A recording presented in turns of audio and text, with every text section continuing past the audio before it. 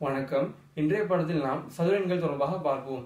சதுர எண்கள் எனப்படுவது ஒரு எண்ணினை அதே எண்ணினால் பெருக்கும் போது பெறப்படும் எண்கள் சதுர எண்கள் ஆகும். உதாரணமாக 5 என்ற எண்ணினை 5 பெருக்கும் போது பெறப்படும் எண் 25. ஆகவே 25 என்பது ஒரு சதுர எண். அடுத்து 6 6 பெருக்கும் போது பெறப்படும் எண் 36. ஆகவே 36 என்பது ஒரு சதுர எண் ஆகும். இதன் அடிப்படையில் முதலாவது சதுர எண்ணாக 1 காணப்படும்.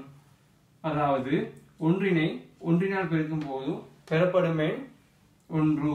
ஆகவே முதலாவது சதுர எண் 1 ஆகும். 2 பெருக்கும் போது பெறப்படும் எண் 4. ஆகவே இரண்டாவது சதுர எண் 4 ஆகும். இதன் அடிப்படையில் 10வது சதுர எண்ணினை பெற வேண்டுமானால் 10 பெருக்கி 100.